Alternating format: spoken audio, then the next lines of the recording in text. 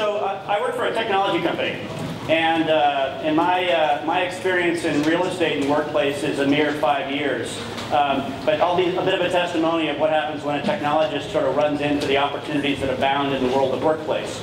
A key focus for us in terms of customers is working with large enterprise companies. And so what I want to share with you here as a preamble to Dan Johnson's comments is what we are hearing and what we view the landscape to be in terms of corporate workplace. And first off, to kick things off, what we've observed is a massive polarity shift. And it's a shift from a world where the employer dictated workplace to a world where worker-driven decisions are really shaping the where, the when, the what of workplace. Now, the backstory behind this is this notion of mobility that we've been talking about for 10 years. Now, let me just sort of, in case anyone didn't get the memo, mobility is here. I mean, the train has left the station, and it's not a niche activity. Everybody's getting on board. In fact, take a look at Fortune magazine's rating of best places to work. 82% of Fortune's best places to work have implemented alternative workplace or mobility strategies. And to quote Michael Joroff, who spoke at the IFMA summit last month up in Cornell, he says, listen folks, this isn't the future of work anymore. Everyone is mobile and all work is distributed. Who doesn't go to sleep with their iPhone next to their bedside table at least a day a week? Okay, not a hand. So if work is mobile, then it really challenges a question of what is the corporate workplace in this new world that we're living in right now, where the boundaries have been blurred. What does the corporate workplace consist of? Well, let's first take a look at what I would call Portfolio 1.0, or what the corporate workplace had been. It had consisted of, for corporate real estate leaders, it had consisted of all the assets that were owned or leased by the company. And the unfortunate backstory behind that is that the real utilization of those assets today, and we've all participated in the studies that have yielded this data, is in the order of 35% of actual utilization for assigned workplace. That became a real challenge for us all over the last 5 years, didn't it? When earnings per share started to suffer and economic efficiency were sought. So a lot of attention focused on that challenge. But the reality is the needle's not really been moving, has it? And why is that? Well, if I'm a corporate real estate person, if I'm doing all these great efforts to try to improve the utilization of my asset, but it's not really working that well, then where are the people? Where are my employees, my constituents, from a CRE standpoint? Well, the answer is they're in third places. They're in third places, meaning places beyond the campus. Well, what are those? Well, it's coffee shops. It might be my home. It might be my car. It might be the beach house or a co-working space like LiquidSpace. Or it might be a hotel like Marriott that's getting into the workplace game. It might be office business centers, airport lounges. The point is a myriad of places, anywhere I can walk with my iPad.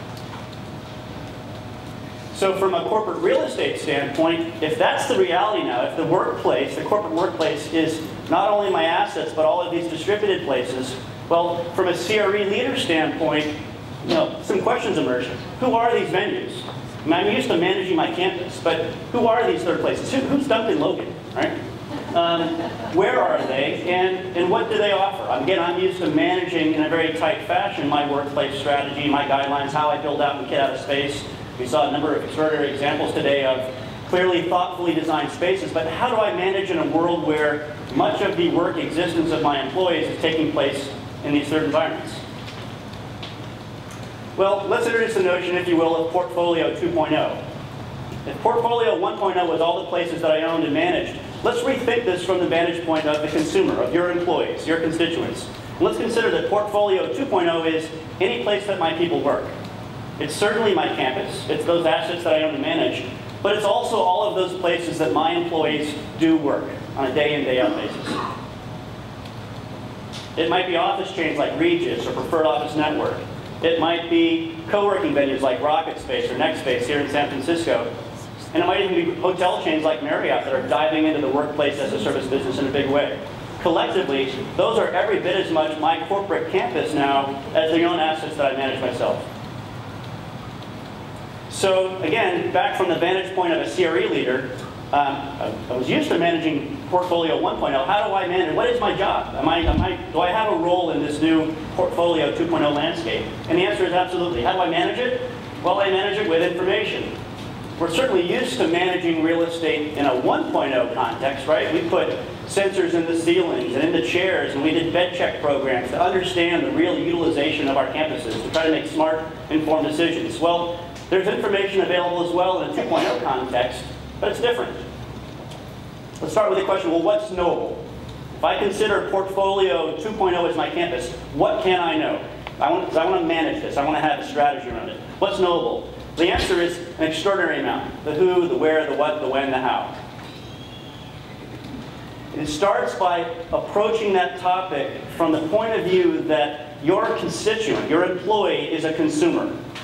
And they're making workplace purchases. They're making decisions about workplace on a day-in, day-out basis. So let's think about trying to absorb the stream of data that comes from the individual people in our companies, rather than just the data that might come from a chair with a sensor in it, or from a bed check survey that it might run on a given day. So let's think about the consumer life cycle of an employee. Let's think about it in consumer terms. And imagine that the consumer life cycle consists of everything from the point where they contemplate a need. You know, I need a private space to work today in New York City, because my own office is in San Francisco and I'm visiting New York, so I need a place to work for. That starts as a thought, and maybe even an interaction with a piece of software. But that might be a nice thing to know, right? I might then go into an app, and the backstory here is that we're doing software that does this stuff. But again, this is all knowable. It might evolve into the where, right? So I had a need, I need a space for 4 people. Maybe I look at a venue and I see that there's a Steelcase Marriott WorkSpring in New York City. So I select that. I prescribe a time. So it can be known that at 1 o'clock, that was the requirement for this 4-person work event. Maybe I book it with my phone, spend $95. So the price of this workspace is also knowable for this particular consumer. I invite Chris Mock and Dan Johnson and Ed Nolan to this meeting with me. So now I know the with whom. I checked in at 1:57, so I actually know when I arrived at this venue, and after I finished using it, I actually gave it a positive thumbs up in this piece of consumer software. So I even know what the experience was like. And I can correlate all of that back to an individual.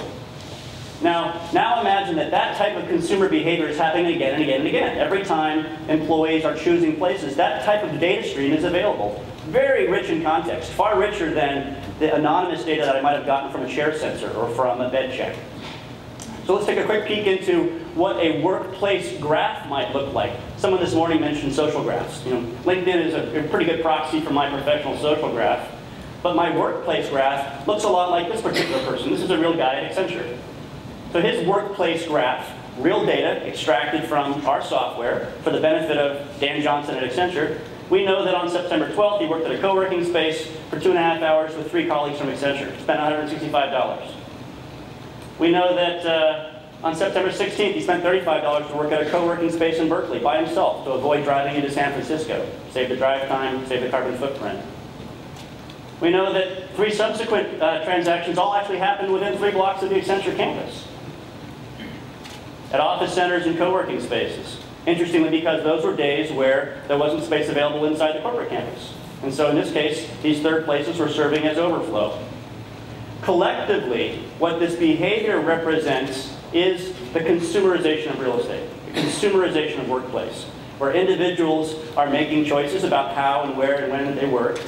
As well, it's a solution or it's a world wherein corporate real estate leaders can tap into that data stream and begin to have insights into how their people are working. So imagine being able to pull that level of detail and context back into the company to think about designing your own internal spaces as well.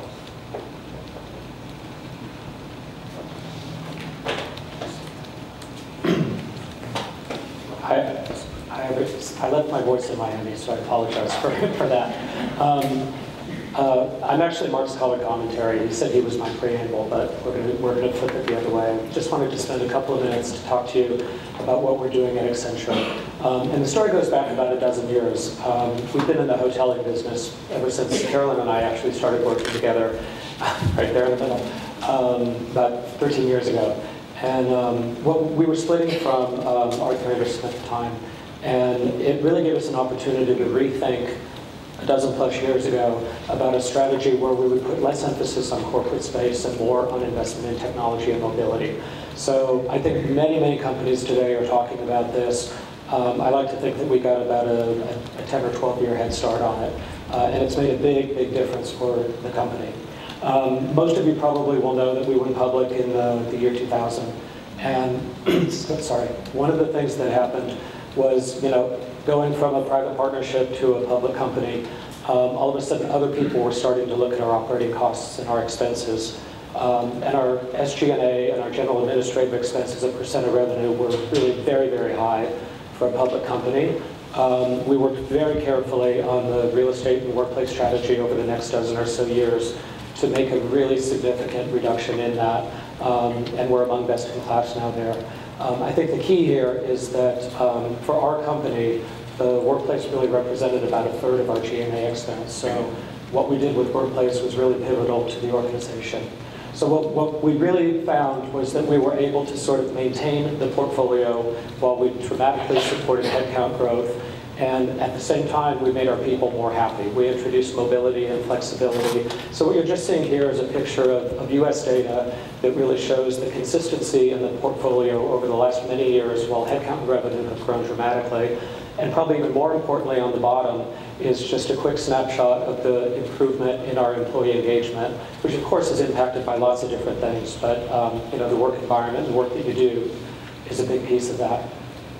The other thing is, I think we're a very young organization, and I think this is probably typical of a number of professional services companies and startups and so forth, but for a really large corporation to have 3% of their population be baby boomers like me, and the gigantic majority being millennials, and in fact we're thinking about the next generation, is really causing us to make some decisions about what do we want to do for that future population.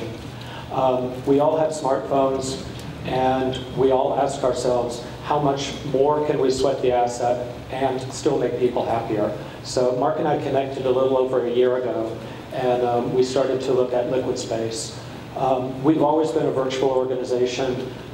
We played around with Second Life for recruiting and a bunch of things like that. But the key message here is that we really distinguish virtual work from distributed work.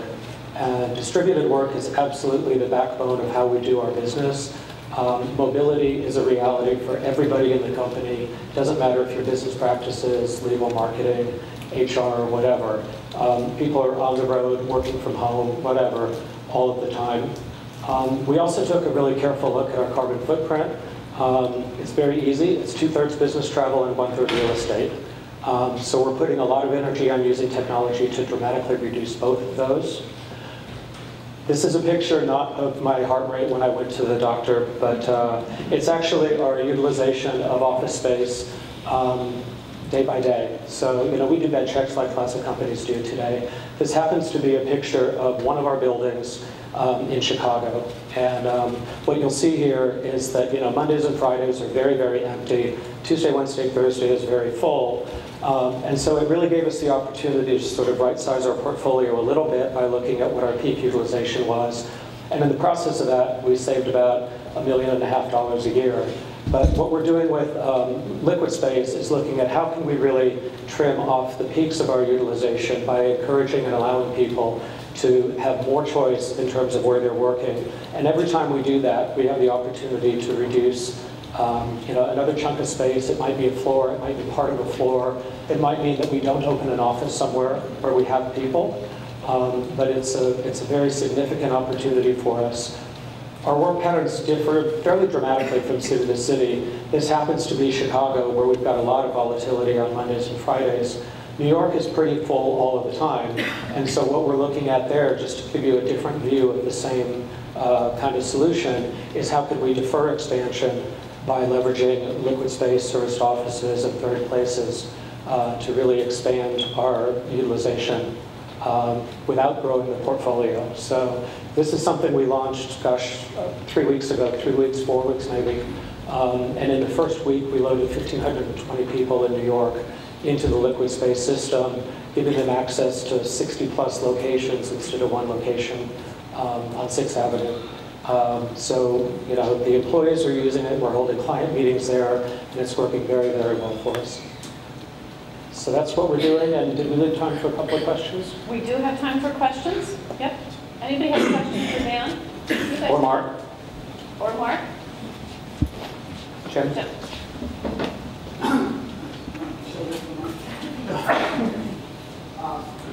Jim Ware with Future of Work and Occupiers Journal. Dan, as combine Mark's comments about consumerization and consumer choice with what you just described, I guess I have to ask the question about cost and cost control. In effect, your real estate costs have become a bottom-up, driven by the workforce. And how are you tracking that? And how do you know it's better than it was? I'm just curious about. Well, I mean, I think cost Mark gave an example of the kind of data that we get. You know, we look very, very closely at what is our actual utilization and how do we right-size the portfolio. Historically, we've sort of taken it to how can we reduce our fixed cost and still contain demand. What we're shifting to now is really something that says how can we have a better informed mix of fixed and variable cost to support that demand. So, you know, we're looking to sort of centrally fund that distributed usage. In most instances, if we have project teams that are, you know, have a client reimbursable number or something, we can charge that. But it's very easy for us to look at what the incremental expense is of that use versus the savings that we've taken into account. Yeah. Can I share some in New York, Please. Yeah. I know in New York, if they had continued with business as usual, which would have been to outfit another floor in their building, they've already priced out a $520,000 a year lease. It would have been a short-term lease, 5 years. Not for a full floor. Not for a full floor. Yeah. In the precursor to taking a step into LiquidSpace with their New York team, they priced out what they thought it would be to serve that spike of actual demand. Because it turns out the real demand was 9 to 11, typically Monday through Thursday, and it fell off quite a bit in the summer. Right? So it's a very, very defined scenario.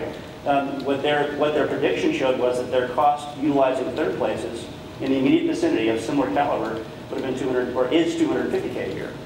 So, so on a hard ROI basis, they've got 100% ROI for a purely variable solution that they can ebb and flow with as they need. And the other piece of that is, you know, our strategy is to bring to the minimum core our fixed cost portfolio. So, you know, we used to have 5 floors in San Francisco, 5 in New York. Now, you know, we've got 2 and we won't grow. We're going to look for the variable, the market to hold that for us. So Dan and Mark can answer this too. You've done a really good job of evolving your workplace program using data to inform little tweaks that you make. And I know you used to track, you used to ask people whether they wanted to come to the work environment or whether they felt like they had to. So have you now reached a place where Accenture people come in because they want to rather than feeling this cultural norm to have to be there? Yeah, I mean, we're a little bit different because the huge part of our population is actually face-to-face with each other at the client engagement. So, you know, in terms of kind of the culture piece and how do you feel connected to the organization, that really happens to a big part of the organization, you know, sort of 4 or 5 days a week already. You know, but a dozen years ago, the reasons you came into the office were, you know, land speed meetings and the expectation that you had to be there. Today, it's because you've got to get your laptop fixed or you're out of expense control envelopes. So it's changed from that. And, you know, I'm being a little bit smart because community is a big thing and we make a huge investment in that, but it's not to do individual focus work. Peter, did you have a question and then we'll move on? Thank you. Quick question. Great presentation. What advice would you have for more mature organizations with a more mature population that are just beginning the journey? All the great work of Accenture over the last 12 years, and Mark, your offering is really progressive, but if you've got organizations who are not quite culturally ready or as advanced, what would you offer as a suggestion? Yeah, I think for my part, it would be not to be afraid of technology and to put your investment and your trust there. Our whole future strategy is really based on video, and I think that really bridges a lot of the things that people feel like they're perhaps losing connection with when they make that move. And I would add that this notion of consumerization doesn't mean you have to blow up your real estate strategy. You can explore consumerization within your 4 walls. The existence of communal areas like this, the existence of bookable or reservable assets inside the 4 walls of your campus is consumer choice. So give your employees consumer choice and trust them to make those decisions within the safe confines of your existing footprint. And then you can step carefully into third places as well if you wish. Thank you, Mark. Thanks very much. Okay.